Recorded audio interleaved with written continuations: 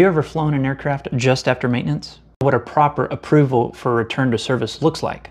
Stay tuned to find out more. According to CFR 43.9, any person who performs maintenance, repairs, or alterations on an aircraft shall make an entry in the maintenance record with the following information: a description of the work performed, the date the work was completed, the name of the person who performed it, and the signature, certificate number, and kind of certificate held by the person approving the work. The example below is what a maintenance record should look like. The other thing you may run into is flying an aircraft after an inspection. After an inspection, your maintenance record entry should contain a certification statement, the date of the inspection, the aircraft total time in service, and the signature, certificate number, and kind of certificate held by the person approving the return to service. Remember, while a qualified mechanic can return an aircraft to service, it's the owner or operator's responsibility to make sure that the maintenance records were done properly and entered into the aircraft's records. Here's a safety alert from the NTSB encouraging pilots to do an advanced pre-flight inspection after any maintenance event or inspection event. Both the NTSB and the FAA want pilots to pay careful attention to flight control cables,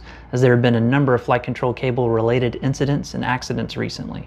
This information was sent out by the General Aviation Joint Steering Committee, which is a government industry partnership working to improve general aviation safety. Check out their website and sign up for their monthly newsletter at gajsc.org. Thanks for watching, and don't forget to like and subscribe for more aviation content.